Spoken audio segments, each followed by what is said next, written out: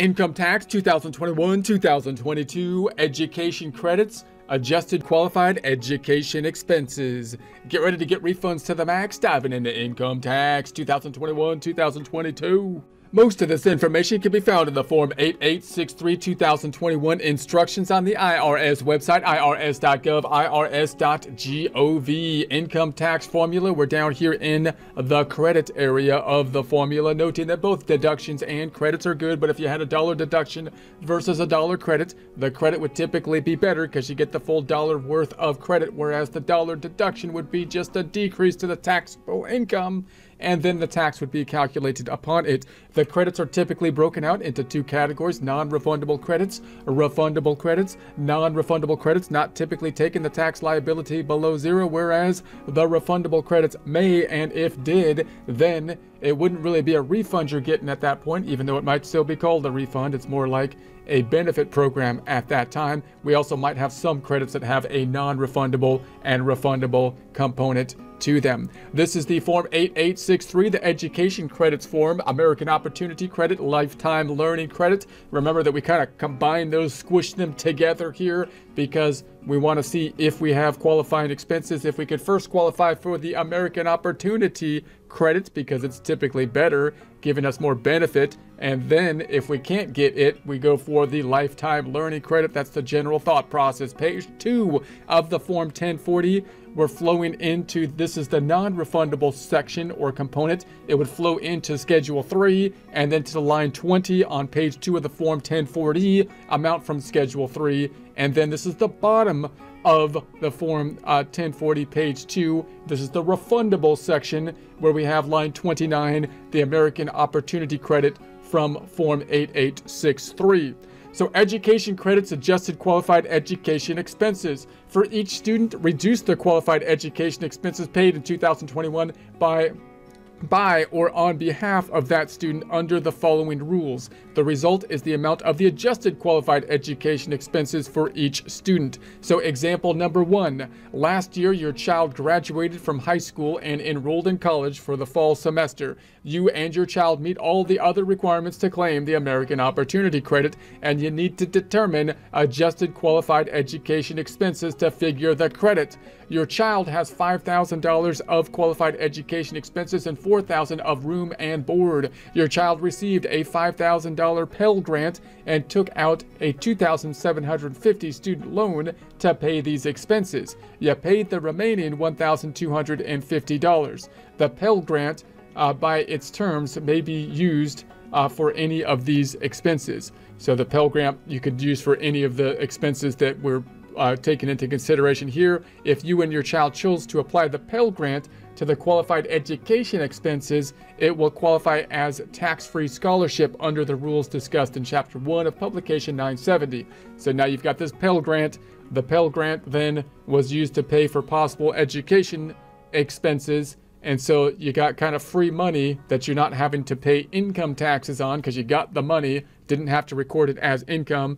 Then you're thinking, the government is going to be thinking, well, then you shouldn't really be able to use that money that then you then paid for the education expenses because you'd be kind of like double dipping. You got free income to pay for the expenses, and then you if you were able to get the credit for it too, that would be kind of like getting two benefits from the same thing. And so that's what they typically try to stop people from doing because that just makes sense. So your child won't include any part of the Pell Grant in gross income. So after reducing qualified education expenses by the tax-free scholarship, you will have zero. That's $5,000 minus $5,000 of adjusted qualified education expenses available to figure your credit. Your credit will be zero. So that seems fairly straightforward, but it's a little bit more nuanced than we might think, because notice how they kind of qualified this. They said your child has $5,000 of qualified education expenses and $4,000 of room and board. Now the grant that they're getting, they're saying you can apply then the grant to things like the room and board. That's kind of what the Pell Grant was provided for, but the room and board for the purposes of the credit is going to be a personal expense, so not typically something that you can include. So even though you're basically saying, I took the Pell Grant and applied part of it to the room and board, we're still saying that you're going to have to, for the credit purposes, you got to apply it basically to the credit. So you can see what happened here.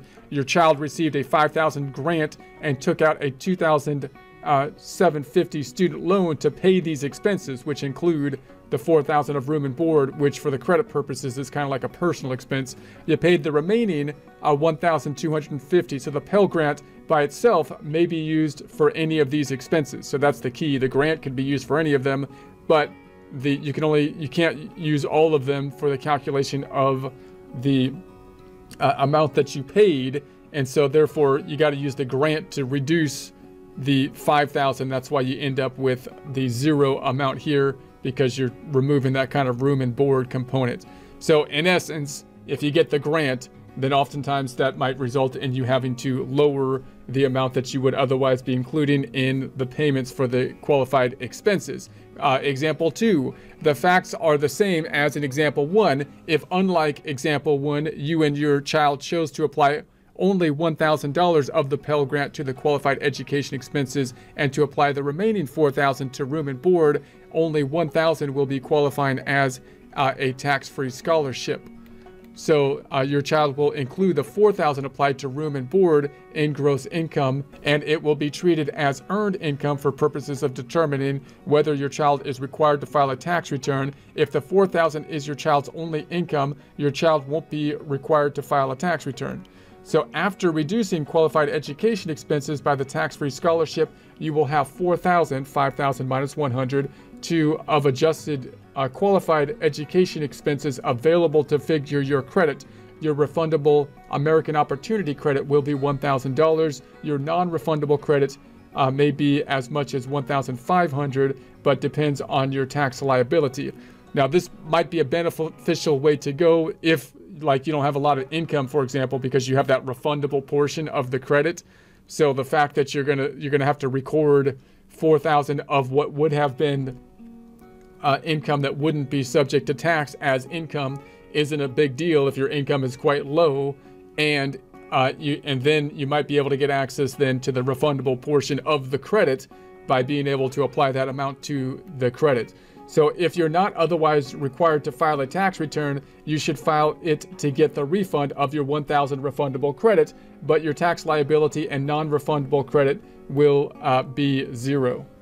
Note, the result may be different if your child has other income or if you're the student. If you're the student and you claim the earned income credit, that's the other big refundable credit, choosing not to apply a Pell Grant to qualified education expenses may decrease your earned income credit at certain income levels by increasing your adjusted gross income. Now notice that earned income is that earned income credit actually goes up to some degree as your earned income goes up, and then it flattens off and it goes back down. So the fact that now you have this kind of situation where you have this money, which you can either apply one way and it would basically be resulting in non-taxable income, and if you apply it another way that could result in it being included in income, may have an impact on your earned income credit, which actually goes up as earned income goes up, and then it flattens off and then it goes back down. So it's another kind of thing that you can test out, and that's useful to have software to kind of look into that.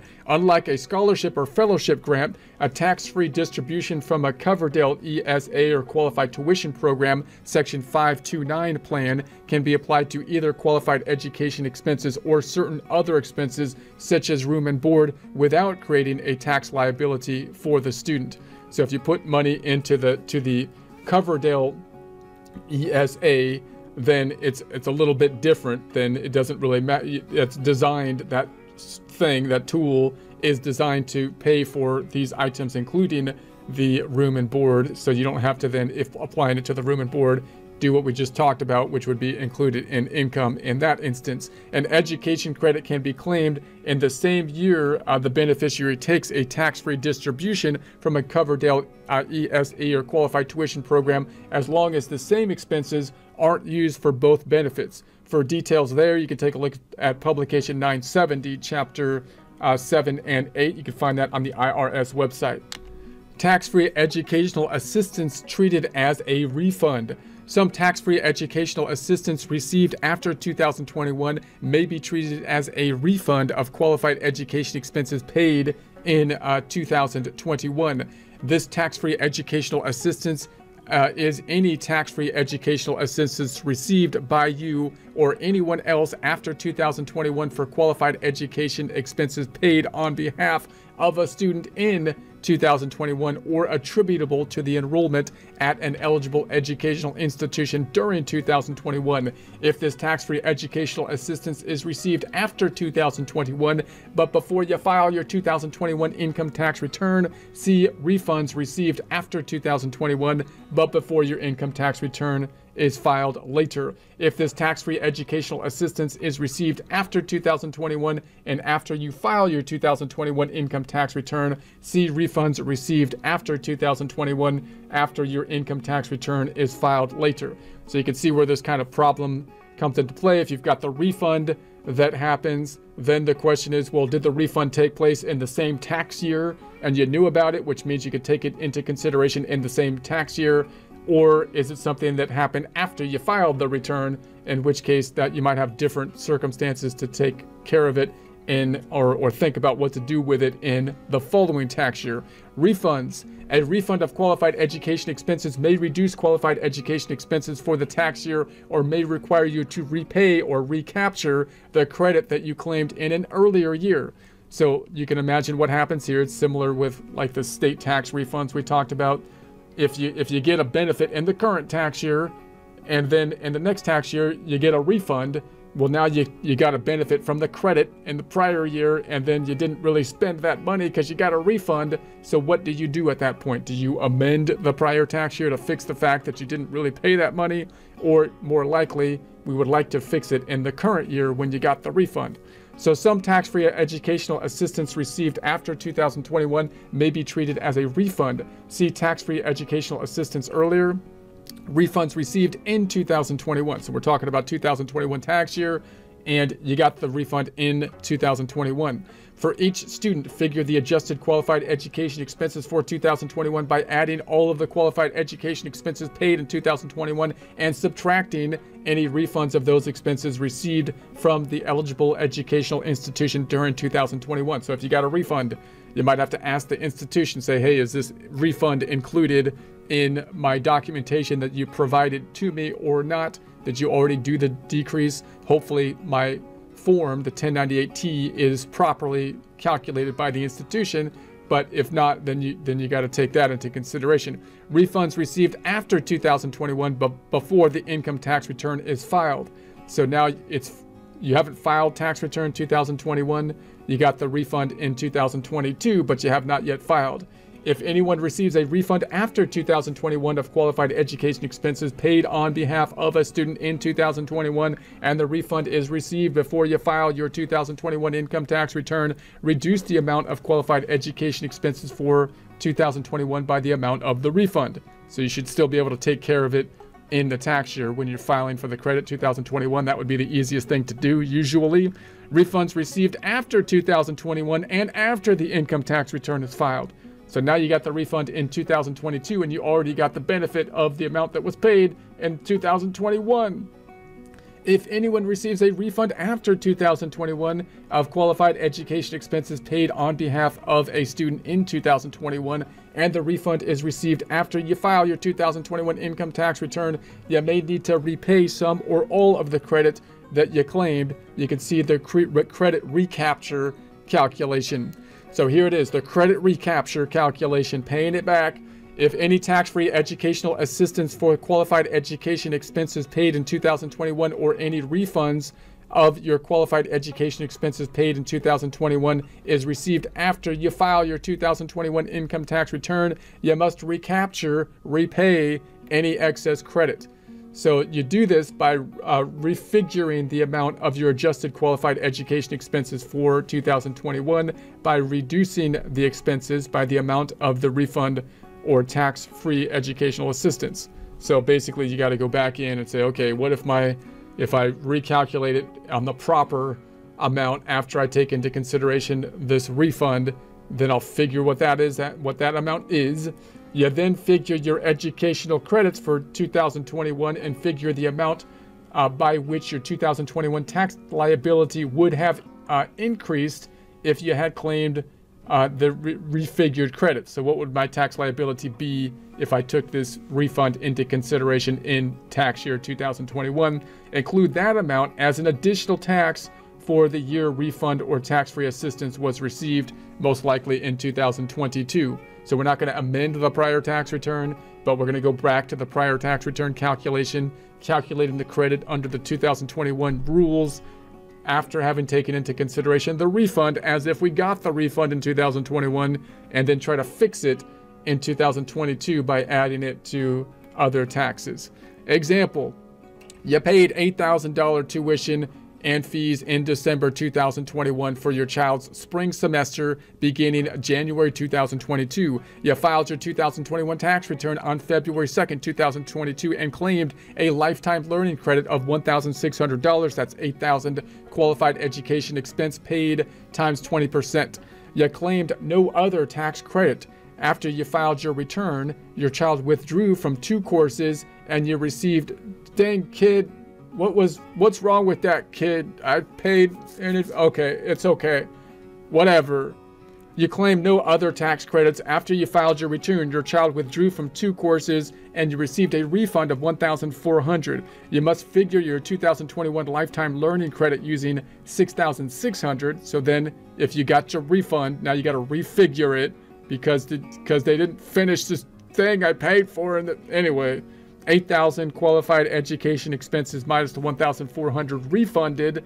The refigured credit is $1,320, and your tax liability increased by $280. So you got to recalculate it. I'm at the $280. You must include your difference of $280, which is the $1,600 credit originally claimed, minus the $1,320 refigured credit as additional tax on your 2022 income tax return. So see the instructions for your 2021 income tax return. Determine whether to include this tax. Tip: if you paid qualified education expenses in both 2021 and 2022 for an academic period that begins in the first 3 months of 2022, and you received tax-free educational assistance or a refund as described above, you may choose to reduce the qualified education expenses you paid in 2022 instead of reducing the qualified education expenses paid in 2021, if you're in that kind of cutoff overlap area. Eligible educational institution. What is that? What are those things? What's a qualified institution? An eligible educational institution is generally any accredited public, nonprofit, or proprietary private college, university, vocational school, or other post-secondary institution. Also, the institution must be eligible to participate in a student aid program administered by the Department of Education. Virtually all accredited post-secondary educations meet this definition.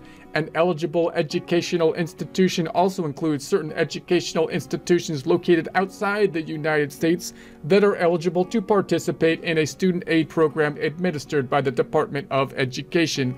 Tip: an educational institution should be able to tell you if it is an eligible educational institution. So you might want to get a third party and not be completely reliant on the person that you're going to be paying the tuition to, but the educational institution is usually well aware that they qualify as an educational institution and willing to inform you of that. So you know, when you're thinking about signing up for the tuition or something like that. So you should have an idea of that there. So additional information, see publication 970, chapters 2 and 3 for more information about these credits.